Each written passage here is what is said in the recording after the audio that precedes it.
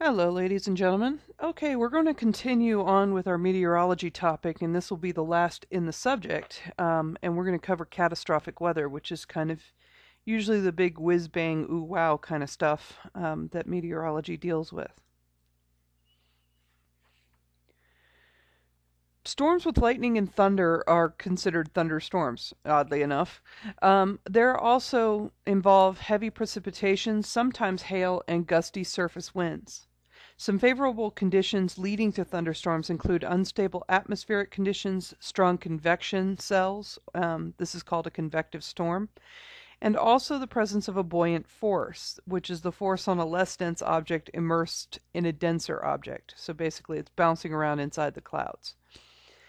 The trigger for convection includes weather fronts, so if you have a fast uplift of warm air, unequal surface heating, surface convergence and divergence aloft, topographic barriers, and arrival of cold air aloft. One of the things that you'll see thunderstorms most often is you'll see them clustered around cities, and that's because there is uneven heating around cities. You have they form heat islands, and basically the thunderstorms react to that.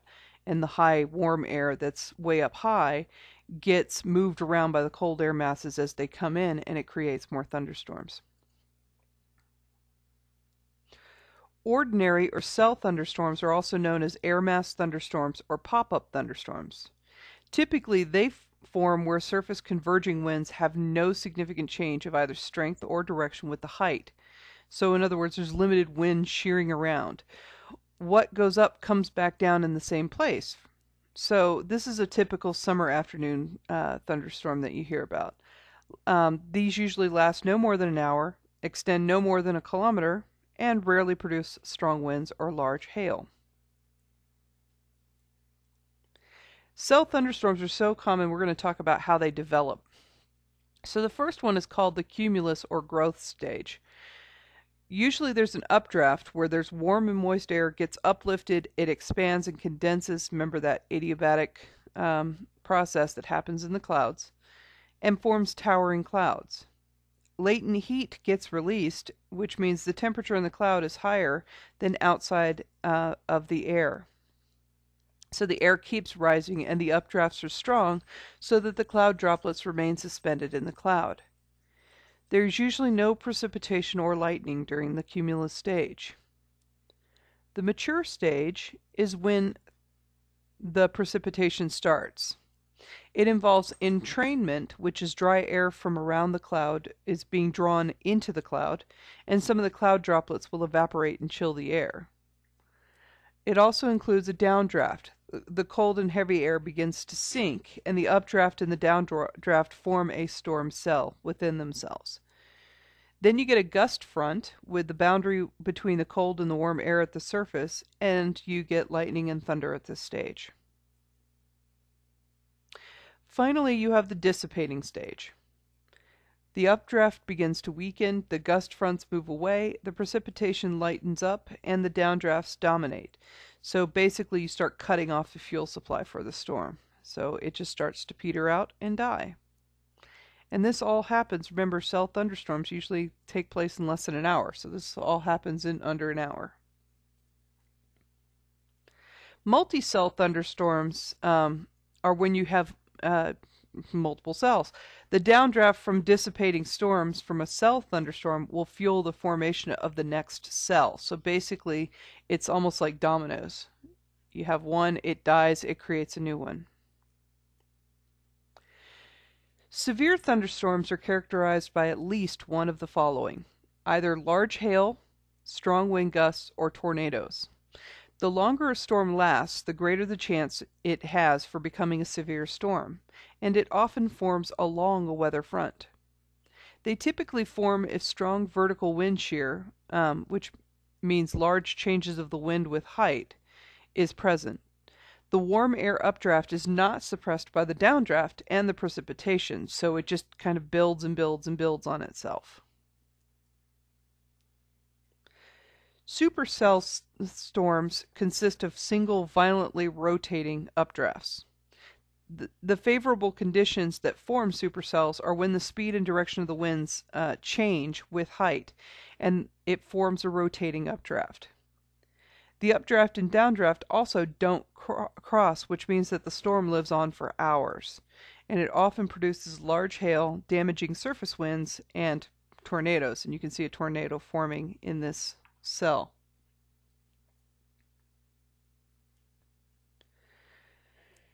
One of the serious side effects of storms, and one of the ones that causes the most damage and the most deaths in the country, is not the lightning, it's not the winds, it's the flooding. Flash floods are floods which rise rapidly with little or no advanced warning. The conditions are ripe for flooding when the influx of water into an area is more than the amount of water that can be drained away from that region.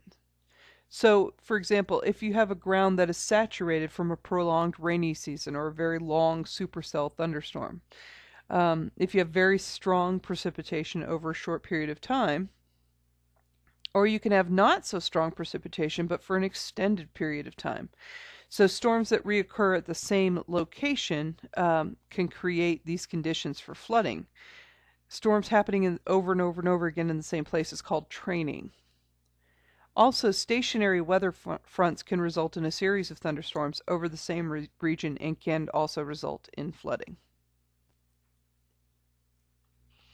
Most thunderstorms occur in Florida because it has an unstable atmospheric condition, which warm and moist surface air that prevails throughout the year, and it has summertime air mass thunderstorms. I'm from Florida, and I can tell you it has a thunderstorm pretty much every day at 3:30 in the afternoon during about 9 months of the year. But the ground is very good at draining away this the water because it's sandy soil. So that means that there's not a lot of flooding that is associated with these thunderstorms.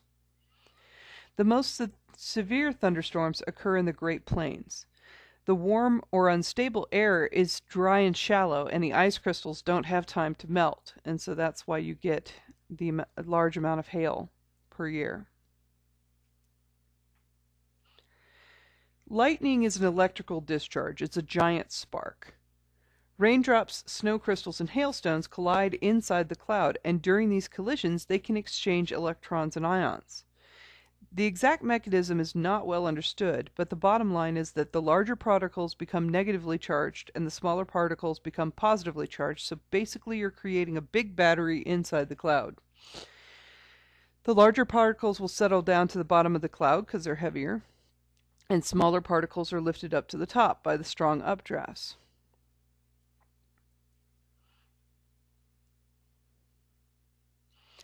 "90% of the time, cloud-to-ground lightning is from the negative cloud to the positive ground, and only 10% of the time it's reversed, where you have a positive ground and a negative cloud. Or I mean, positive cloud and a negative ground. Sorry. There's also cloud-to-cloud lightning discharges. This happens between oppositely charged regions on different clouds. Cloud-to-atmosphere discharges are pretty self-explanatory, and there's also base to top, so you have discharge within the same cloud.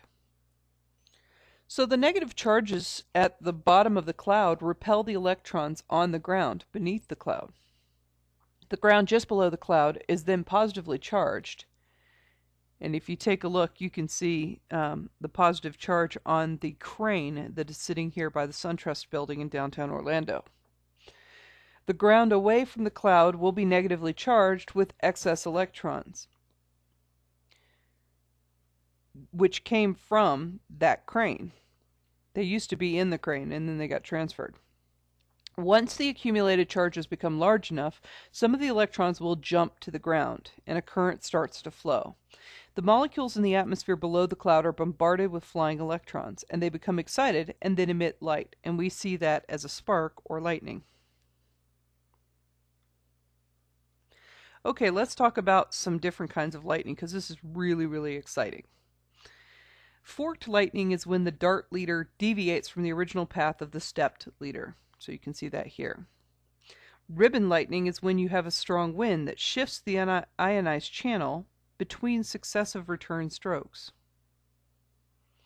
Bead lightning is when the ionized channel breaks up. Ball lightning is a floating luminous sphere, and that has been reported to go through walls, form inside houses, all sorts of fun stuff. Sheet lightning is when there's a flash inside or obscured by the clouds. So basically, the whole sky lights up for just a second. Dry lightning is when they have lightning, but there's no precipitation. And heat lightning is distant lightning, which is not heard. Because it happens very, very far away, the short wavelength light is scattered and it appears orange. So it kind of looks like the setting sun, and that's why we call it heat lightning. There's other lightning phenomenon. This is St. Elmo's fire, and it's a corona discharge at the top of antennas or ship masts, and it was first known in ship masts from sailors. Fulgurites are fused sand particles that are a result of strong heating at the location of a lightning strike. So basically, you find them when the lightning hits the ground, especially in beaches. You find these glass rods that are created by the lightning, and it retains the shape of the lightning, which is really cool.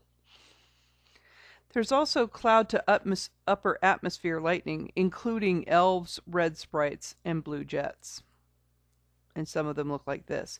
We didn't even know that these existed until we had people sitting on the International Space Station for quite a while taking pictures of the atmosphere, and they started to notice the lightning going up above the atmosphere, which is kind of really cool. We see the light emitted from the air molecules as they become excited from the electrical discharge. The thunder is the sound that accompanies the lightning, and it results from the fast expansion of the gases that is heated to high temperatures from the electrical discharge. Sound propagates much slower than light, because the velocity of sound is only 330 meters per second in air, and the velocity of light in a vacuum is 300 million meters per second, so it's considerably slower. That's why we hear thunder long after the lightning. So if you want to determine how far away the lightning was, you count the seconds between the flash and the thunder, and then divide the number of seconds by 5, and that will give you how many miles away it was. So if you don't hear any thunder, sometimes the sound wave is just reflected or absorbed while traveling through the air, and it may not reach us. And the thunder is basically a sonic boom, which is just like you would have when you have a jet breaking the sound barrier. Okay, so let's move on to tornadoes. Tornadoes are rapidly rotating columns of air around a center that touches the ground. The rotation is typically cyclonic, which means it's counterclockwise in the northern hemisphere. On average, in the U.S., there are about 1,000 tornadoes per year.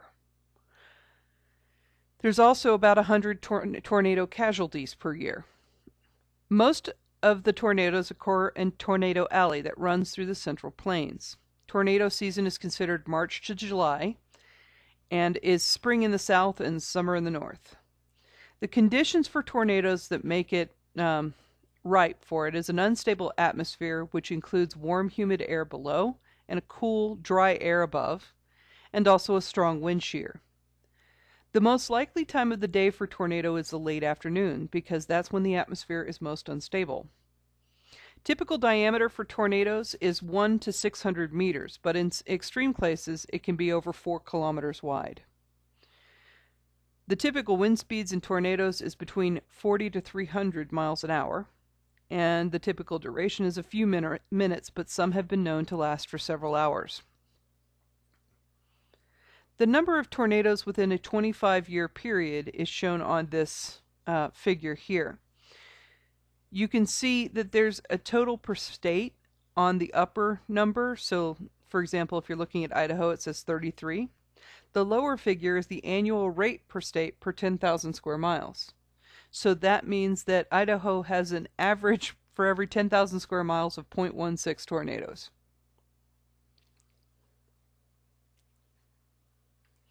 You can see that's quite a bit different from Oklahoma, for example, with 7.9 tornadoes on average for every 10,000. The Fujita scale is the scale by which we measure how bad a tornado is. And it is an exponential scale, just like the Richter scale is. So that means that when you go from a 1 to a 2, it's 10 times as worse. So you can see on the Fujita scale, it goes from 0 to 5. And 5, like the notation says, the scale does continue up to a theoretical F12, but we have never seen one of those. We very rarely have anything that gets above 318 miles an hour, so pretty much F5 is the top of the scale. And you can see also that the Fujita is based on how much damage it is. It's not just the miles an hour, it's how much damage you're going to see. Okie dokie. On to hurricanes. Hurricanes are tropical cyclones that have sustained winds of over 74 miles an hour. That's the minimum level that is considered a hurricane. Below that, it's considered a tropical storm. These form over the tropical regions of the oceans, and they form around centers of very low surface air pressure. The surface winds in the northern hemisphere are counterclockwise, and the southern hemisphere are clockwise, again because of that Coriolis effect. The winds are spiraling and intensifying toward the center. The typical diameter of a hurricane is 500 kilometers. Centers of the storm, which is called the hurricane eye, which can be about 40 kilometers wide, is cloud-free and has very weak winds. And that's sometimes where the big damage happens, is that people think it's over, they walk outside, and then the rest of the hurricane slams into you. The eye is surrounded by a ring, which is called the eye wall, and it has intense winds and storm, and the clouds are lined into spiral rain bands after that. Hurricanes are also called typhoons in northeastern Asia, cyclones in India, and tropical cyclones in Australia. So it's the same thing, just different names. Tropical cyclone, however, is the common international name for a storm which developed in the tropics that have hurricane-like characteristics. The direction of movement of hurricanes is determined by the prevailing winds. In the tropics, they move to the west-northwest. The direction depends on the pressure and the wind system in the rest of the atmosphere in that location. Over the oceans, they follow closely the flow around the subtropical highs, because again, remember that the currents are moved by wind, and so are hurricanes, so they tend to follow the same basic pattern. The strength of a hurricane depends very much on the temperature of the ocean water at the time of formation. So if you have a hurricane that moves over a cooler spot in the ocean, it will die down.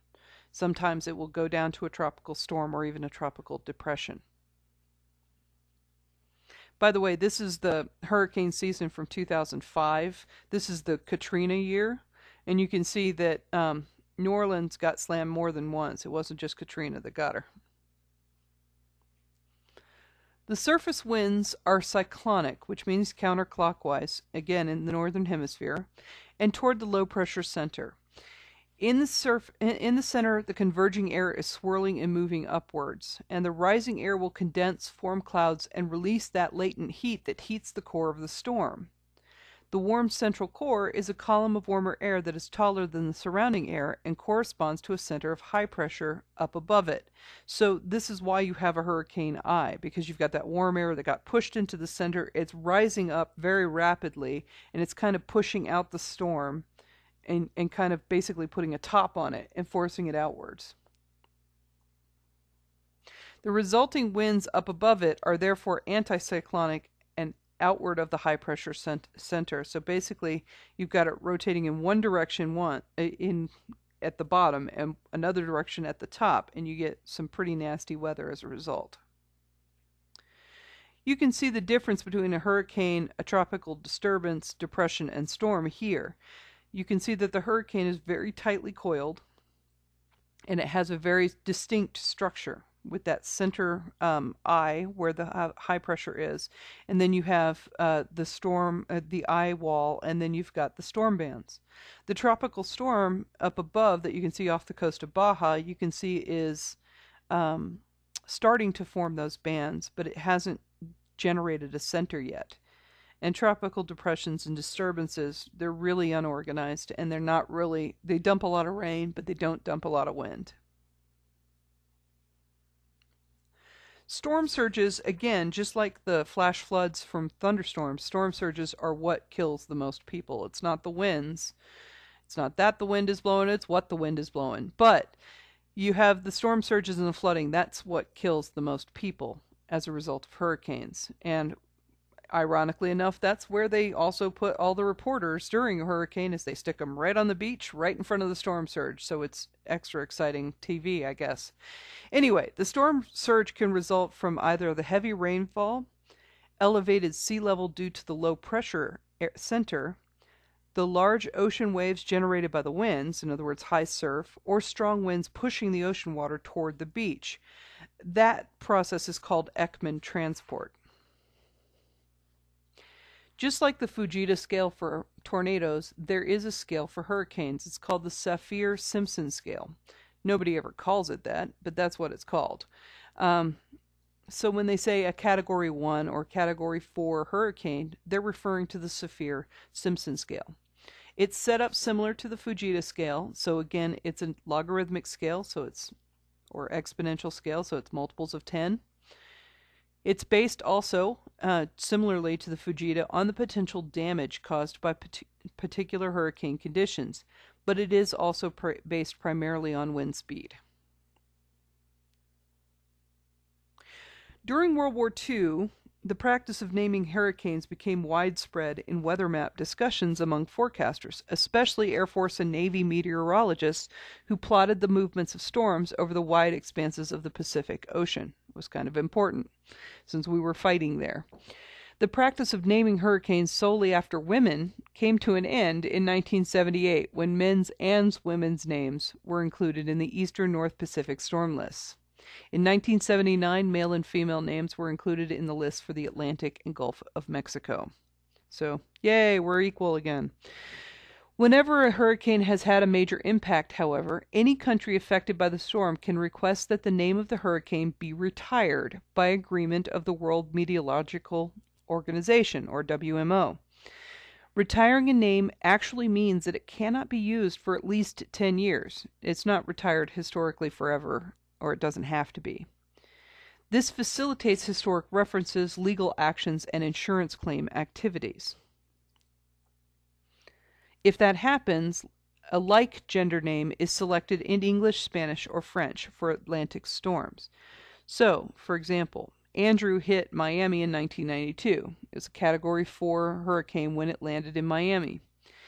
Andrew got retired. We haven't had another name for Andrew, but you'll notice that the next season there was another A name that was also male. And we haven't reused Andrew since.